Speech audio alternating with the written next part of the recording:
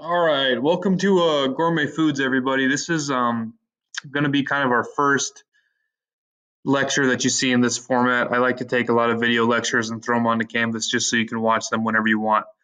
So to kind of start wrapping our head around what this class really is going to be, there's some things that we need to understand about food just on a basic level. So what we're going to talk about today are the 6 basic principles of food science. And understanding how food reacts under certain conditions is essential to becoming a good cook.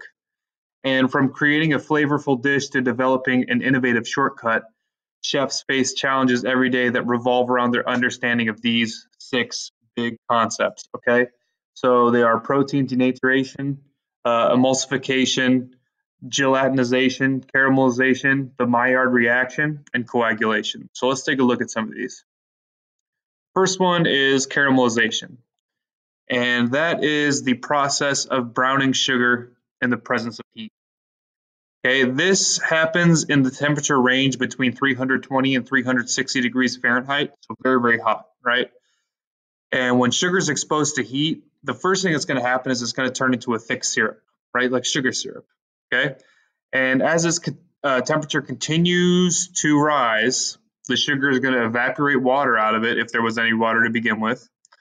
And it's going to change its color from a clear syrup to light yellow, and then progressively it's going to get deeper brown, right? It's going to be a deepening brown color. That browning process is the start of caramelization, okay? So in addition to that color change, the flavor of the sugar evolves and it develops this rich complexity that we know to be characteristic of caramel. Um, and that is oftentimes the flavor that you're going to get every time you taste that burnt sugar flavor a little bit. That's that caramelization process. Now, one thing we do need to understand is that the browning of like meat is oftentimes incorrectly described as caramelization. Remember, if there's no sugar involved, it's not caramelization. Some examples of caramelization, obviously this is a creme brulee where they're torching the sugar on top, making that crusty caramelized top, but a lot of other things. The most obvious would be just straight up caramel. That's just cooked sugar and then added with usually some cream and butter to it to make it softer. Another one is like a meringue, right? Like a lemon meringue pie. When it gets torched with a little flame, it browns, right? And that's the sugar browning. And then one that's less obvious is like meat that's been marinated in some type of liquid that has sugar is going to brown fast, right? And the reason it browns faster than normal is because of that sugar content in the marinade. So this right here is something like a bulgogi in a Korean barbecue. There's a lot of sugar in that marinade. So as it cooks and as it's grilled, it's going to char and get brown and bubbly, and that's from the sugar. Okay, so that's caramelization. The next process is gelatinization, and that's a process which causes liquid to thicken. Okay, and there are many ways to gelatinize a liquid. You can use starch, um, something like cornstarch or arrowroot or a flour-based roux are all used for the same purpose of thickening a liquid. And there's a couple things we need to know when we're using starch as a thickener. Okay, root-based starches, something like arrowroot or potato starch, thickens at a lower temperature, and it's not that strong of a thickening agent. Something that's a cereal base or a grain base, like cornstarch or wheat flour, thicken at a higher temperature, and they're a much stronger gelatinization agent. Okay. The only thing you need to consider when you're using a starch to thicken is that high amounts of sugar or acid are going to inhibit gelatinization, meaning that it's going to make it not work as well, right? But when it's in the presence of salt, salt is going to make a thicker gelatinization. So just you have to be aware of the different components that are in your liquid and how that affects a starch-based gelatinization. The one that we're most probably commonly known for gelatinizing things is gelatin, right? It's in the name. So gelatin can also be used as a thickener, and it is a protein-based substance that's found in animal bones and connective tissue. So it's not vegetarian. It usually comes from pigs, gelatin. And when gelatin is dissolved in hot liquid and then allowed to cool, it can be used as a thickener or a stabilizer. That's how Jello is made, right? It's made with gelatin. You can buy gelatin in the powdered form right there, or in restaurants and in the industry, we buy it in these sheets, right? And it's used the same way. You bloom it in cold water first, and then you melt it into hot liquid, and then you cool it down and make something. The other category of things that can be used as something to help gelatinization or gelification product would be something like agar-agar, which is a hydrocolloid, meaning it's like a food-safe powdered chemical or a powdered ingredient. Agar-agar is a very common gelling agent. It's made from seaweed, so it can be used in replacement of gelatin for something that's vegan or vegetarian. And it works pretty much in the same way as gelatin would. Gelatin's a lot stronger and it makes like really hard gels. Agar-agar make what we call brittle gels, but they still kind of look the same. They just eat a little bit differently. So that's gelatinization. Coagulation. Okay, this is the curdling or clumping of proteins, and it's usually due to the application of heat or acid or both. Right? Coagulation causes a change in texture and appearance in food because of the tendency protein has to bond together when it's in heat or acid. So what you're looking at right now is the beginning of the cheese making process. So milk is a protein, has lots of protein in it. And when you add an acid to milk, the protein coagulates and all the solids clump together, and then you have the whey. So the proteins are the curds, and the whey is the other liquid left in there, right? So cheese making is a really good example of coagulation. Um, Coagulation is a big part of protein denaturation, which is something we're going to talk about in a little bit. But just think of coagulation is when proteins kind of firm up a little bit. Okay, that's coagulation. Maillard reaction. Now, this is the one that gets confused with caramelization all the time. Maillard reaction is a complex browning reaction that results in the particular flavor and color of foods that don't contain much sugar. Okay? This reaction, which involves carbohydrates and amino acids, is named after a French scientist who first discovered it, Louis Camille Maillard, right?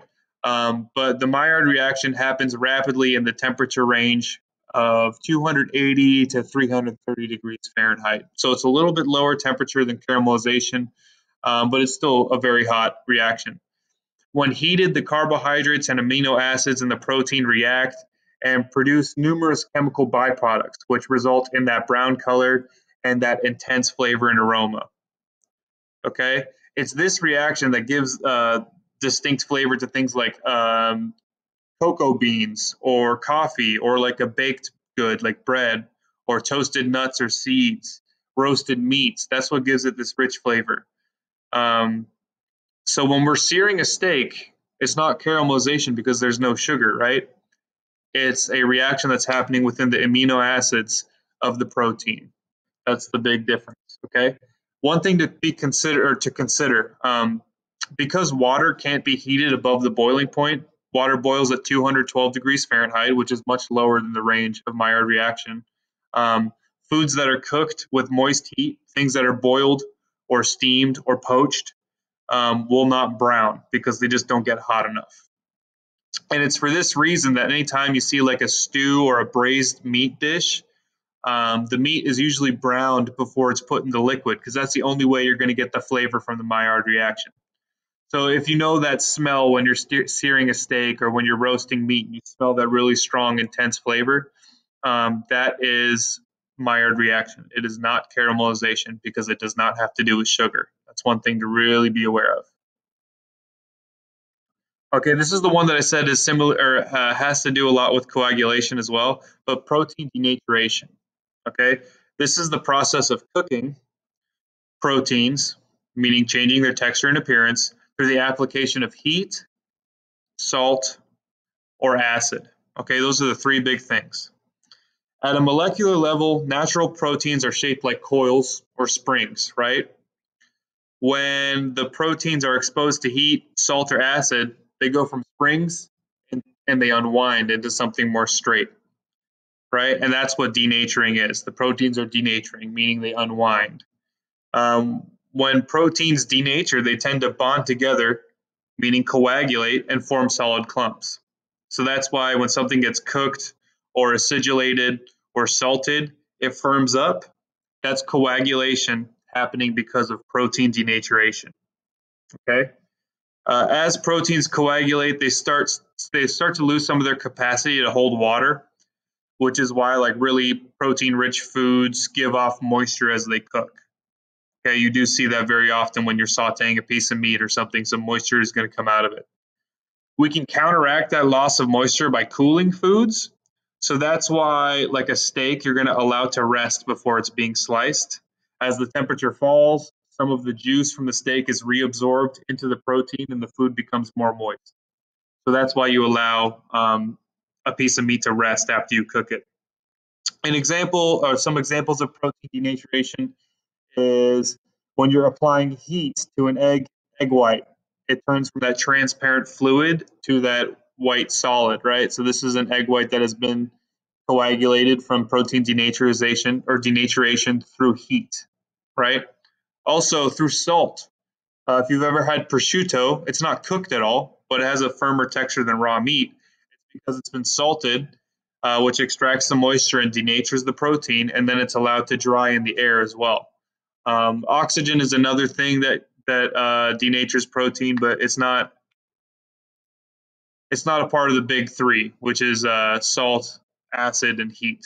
Okay, and then the last one is acid, right? So if you ever seen ceviche before, it's fish that's been marinated in like lime juice, and since lime juice is so acidic, as the fish marinates, it starts to denature the protein, meaning it changes its appearance, it changes its texture, it becomes more firm, it has a cooked texture to it, but it's never been applied any heat to it. It's only because of the acid.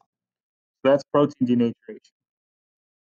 And the last one's emulsification, and um, and this is the process of combining two substances that don't normally mix, and you combine them into a homogeneous mixture, and that homogeneous mixture is known as an emulsion.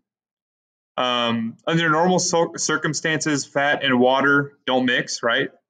But these two substances are the most common ingredients in culinary emulsions: an oil and a water-based thing. We combine them together and we make an emulsion. Emulsions are created by slowly mixing the two ingredients through like vigorous whipping or shaking or stirring, right? We're trying to combine them together through agitation. Um, an emulsion can either be a temporary emulsion or a permanent emulsion. So if you look over here, this is like a vinaigrette, which is oil and vinegar. And if you shake that up, you'll get this, which is a temporary emulsion, meaning that it will separate over time.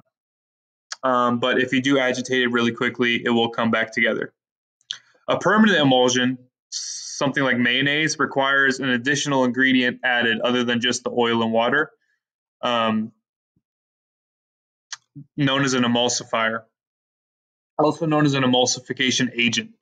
And that emulsifier is used to attract and hold together both the oil and the liquid. Okay. Common emulsifiers or emulsification agents are things like egg yolks, because egg yolks contain a chemical called lecithin, which is an emulsifier. Things like mustard is a good emulsifier. Uh, Ingredients with natural starch, such as garlic, has natural starch, or you can use modified starches too, so things like cornstarch or arrowroot. Okay, and that's how you make a permanent emulsion, is by having an emulsification agent included as well as the oil and the liquid. When a emulsion separates, it's referred to as broken, and it's kind of gross looking. It looks just like that coagulated milk, right? There's solids and then there's liquids in there, and it's a gross mess. And there are ways to fix broken emulsions. You usually do it by creating a new emulsion and then slowly mixing in the broken stuff into that until you have a stable and homogeneous mixture again. But it doesn't always work if you have too much broken stuff. So it is a process that is very delicate. And examples of emulsions are things like mayonnaise, hollandaise sauce. If you ever had, oh, I'm covering it up right there. Look at that. Eggs Benedict has hollandaise sauce on top of it. That's an emulsion. That's egg yolks and lemon juice and butter, right? Those things don't mix unless you do a proper technique to it, and it gets it working for you. Vinaigrettes, just like I showed, are another emulsion. Oil and vinegar, right? And then even something like butter is actually an emulsion because it's milk fat and liquid and water basically. So when you heat up butter, it separates into the milk solids and the fat because of that, because it's bound together. Okay. So all this information is in your study guide, and I don't expect you to understand all this right off the get-go, but I want to put it out there so that you understand the frame of reference of the things we're going to kind of talk about in this class. We're going to take those very basic things you learned in culinary foundations, and we're going to build on them with an understanding of the food science behind why things are happening. And if we understand these 6 basic principles, then all the cooking techniques that I teach you will be you'll understand them on a deeper level. And we won't be going off recipes, we'll be going off techniques, right? Remember, you don't learn from a recipe, you learn from understanding the process because of the food science, because of the technical aspects of it, and all those types of things. So that's what we're really going to learn in this class. You will have a quiz based on this information. Remember, you can take the quiz as many times as you want, and you can use your notes. So it should be not too difficult to get full credit on it. Okay, but that's all I got. I'm going to post this on Canvas, and then I will see you on Monday.